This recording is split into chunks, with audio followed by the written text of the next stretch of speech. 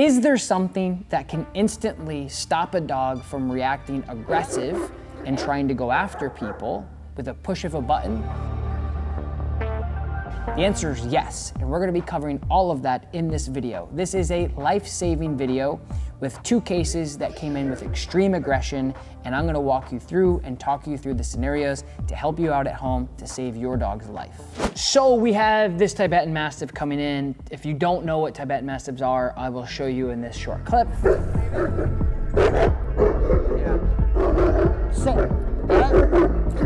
This guy comes in with this dog, traveled quite a ways to get here. He has a bite history. The dog is an intact, male, 8-month-old Tibetan Mastiff with 0 control. We have all the things going against us. The dog has a bite history. He is aggressive towards me. I can't even have a conversation with the owner. So we put the dog back into the car and we talked about what was going on. So fundamentally, there's a lot of things going on here. Every dog is a project, right? Some projects being bigger than others. This is a giant project. We have all of the things, right? We have an aggressive dog. We have an untrained, disobedient dog. We have an insecure dog, and we have an 8-month-old giant protective, massive dog. All these things are going against us. Number 1 thing is going to be control, education, and making sure that we can holster this loaded gun. Now, when you have a dog that's actually aggressive and doesn't like people, has malicious intent all the time, just really not a very friendly dog in general, they will be very consistent about going after anybody they don't know. This dog could care less. I handled him, I walked him around, he's fine. So that's good. Now, a couple things in this particular case. There's what I would call environmental behavioral changes, which means literally any change in environment or a change in environment, the dog changes. So I'm with the dog, we're fine. I give the dog back to the owner sits down, I approach, we're not fine. Okay, that's a variable there, that's a trigger. Those are things that are triggering the dog to become aggressive. This dog has 0 obedience. Sit. No. No. Sit. See, I told you. Doesn't have any means to hold the dog accountable if they make a mistake. Now you gotta think, guys, this is a well over 120-pound giant dog, right? And this guy loves this dog, and this dog assumably is sweet within his own, circumstances and own environment. And with a dog like that, that's all you could ask for. We're gonna work on some basic obedience. We're gonna start tuning things up. But at the end of the day, if this guy doesn't shut this behavior down and stop this aggressive behavior, we are in trouble.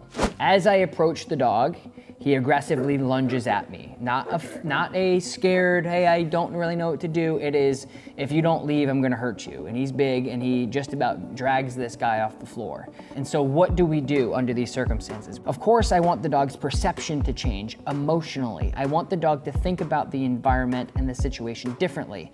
I'm gonna be honest with you guys, sometimes with some dogs, that's not going to happen. That's never going to happen. This dog is never going to like me. He's never gonna like random people coming on the property. He's not gonna like the Amazon driver. He's not gonna like the neighbors. This dog is not a good pet. The circumstances are we euthanize the dog because the owner can't control him, or we try to really communicate with the dog that what they're doing is inappropriate. But how? I can't correct the dog because he's just gonna ride up the leash and try to attack me. So what do? What I ended up using with this dog is a vibrating collar. So I push a button and it goes like this. It does not hurt the dog at all. It doesn't have levels of 1 to 10. It has 1 level and it vibrates. Now, that's what we're about to try in this video. And I want you to watch how this dog's behavior changes. And I want to follow through with what happens after. What is the dog thinking? How is the dog thinking? Is this fair? Is this not fair? What are some things that you should never do correcting a dog like this, and so on and so forth. So let's just check this out really quick. So you do. Stop. No. So that's the pager. And you walked him earlier. He responds really nice to this e-collar, and that's just the pager, it's just the vibrate.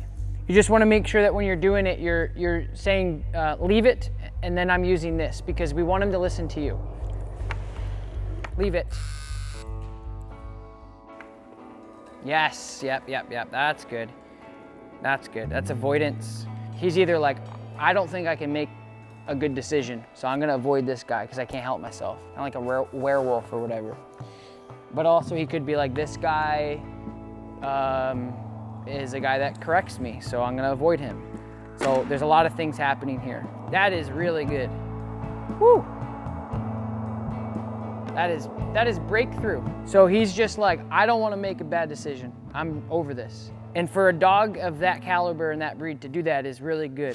Now, one thing we can all agree on in the dog space, I think, is corrections cause stress. That's the point of correcting a dog, is to simply let them know that the behavior they're doing, we don't want to see anymore. We want it out. We want that to be stressful. But again, it's not me, it's their behavior. So when we ask a dog to sit and we pay them, yes, good sit, boom, and they get a treat, that doesn't mean that the person walking by as we ask them to sit is the reason why they got paid. It's the specific behavior that they did in order to unlock or unload that reward from me as a handler.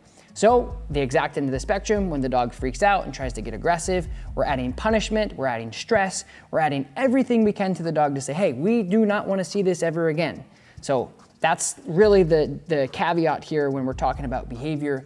And I know you guys at home are just trying to figure out like the right answers and to try to figure out what is right and what is wrong. You know, that's one thing that we hear a lot. Well, if you correct a dog, it's stressful. That's the point of a correction. Now, if we were working with a young 6-month-old lab puppy and they were reacting kind of cute towards me, I wouldn't be doing any of this. Now, that's the context. That's what I want to be clear about. Because you might take a clip from this video and say like, oh, okay, I'm just going to use the vibrating collar when a dog does anything I don't like. That's not the point of this video, and that's not what I do, and I do not suggest that. Under the certain circumstances, especially with a dog like this, we have to go into intervention training. That dog is causing potential harm to themselves and to other people. We need to let them know very clearly, we do not want to see this again. If you guys want to win a one-on-one virtual session with me, all you have to do to be entered to win, like this video, turn on your notifications, and leave a comment in the comments below.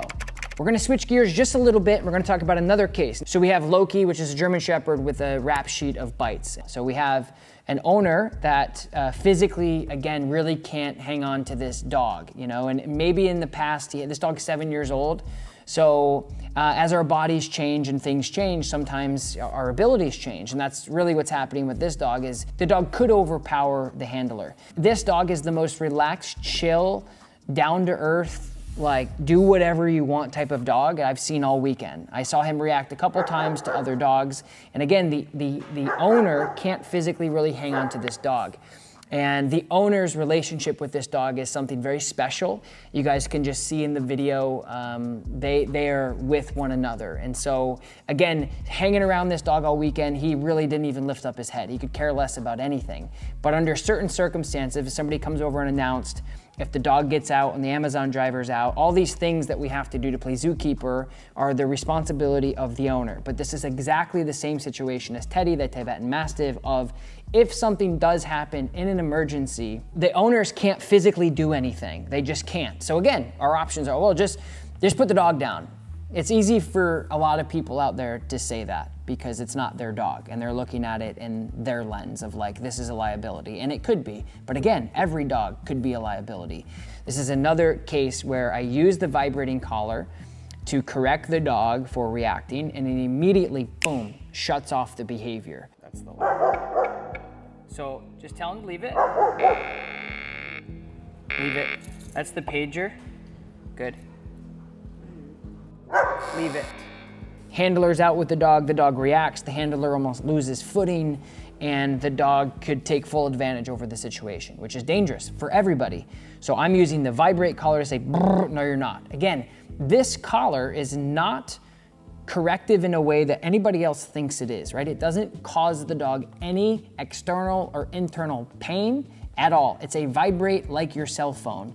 And it is proven many, many times across the world, no matter where I'm working, this collar that vibrates can certainly change the perception of the dog and how they think and how they should be acting. And sometimes they just go, oh, okay, well, I won't do that anymore, and it's done. It's that simple. And other times it's suppression, where the dog's like, I'm gonna come after you, but I won't because I don't wanna get punished. And those are behaviors that you can't change. That's a personality of a dog through genetics and through their environment and through what we let them do and not do, and that's a different story. But again, this is another situation where the dog owner doesn't have any options left. We can't physically really control the dog. Nobody else is really willing to take the dog. We either euthanize the dog or we figure things out.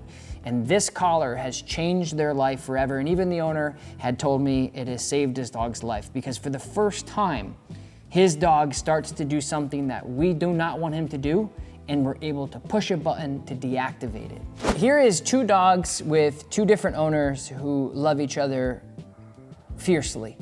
And they were really struggling with keeping their dog safe, because if your dog bites somebody, it could be death for them. And I take that very seriously.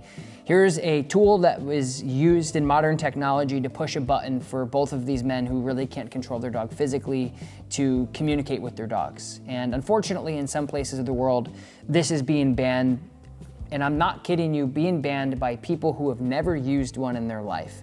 Now, to be fair, you could say, well, I'm never gonna use something that's gonna cause harm to a dog. And I would agree to that to some extent. But we also have to remember that when a dog is making a decision to physically go after and bite somebody, it's going to end their life. And I wanna cause as much stress as I can under that environment fairly to that dog so they don't do that again. And if I can do that ethically, humanely, and fairly with a push of a button that signifies the same vibrate as the iPhone in your pocket and stops the behavior in its tracks, anybody who disagrees with that has the right to, but we can't look at the facts of what the remote collar can do to dog owners who can't physically control their dogs outside of their means. It is absolutely, in my opinion, unethical and inhumane and disgusting to see cities, countries, regions ban a tool that can save a dog's life or 2 dogs' life, like you saw Loki and Teddy in this video. It just comes down to education. I guarantee you, anybody who does not like remote collars will look at this video or look at this and say, yeah, but look how stressed the dog is. And I want to really clarify that is the point of a correction. That's the objective of a correction. As it is, as a reward is to enjoyment, and I want to do this again, and encouragement is punishment to stress and to discourage things. So we got to keep it real. We have to keep it, a kid does something wrong and we like, hey, no, you can't do that, and they cry. And we're like, well, man, you shouldn't have freaking smashed the light over your buddy's head. This is part of life, and it's really getting to a point where you guys just need to know the truth, and these are the truths. And for the majority of you watching this video, you can all probably nod your head and go, yeah, that makes sense. And hopefully it teaches and educates other people out there that are on the fence of like what they should do with their dog, and they're getting pulled in different directions because of what the internet says. And these are 2 clips, not written, not a blog, not theory, not on paper, that changed their life forever. I hope it was helpful. We do it every single day, and we plan on putting more of this out for the world to see. So thank you guys so much for watching. If you want to take my e-collar course to learn more, or if you want to purchase the Tom Davis Dog Shirt 280C, you can click the link below and purchase it even on Amazon. So thank you for watching, and I'll talk to you next time. Let me know what you think in the comments, and we'll do some more in the future. Bye.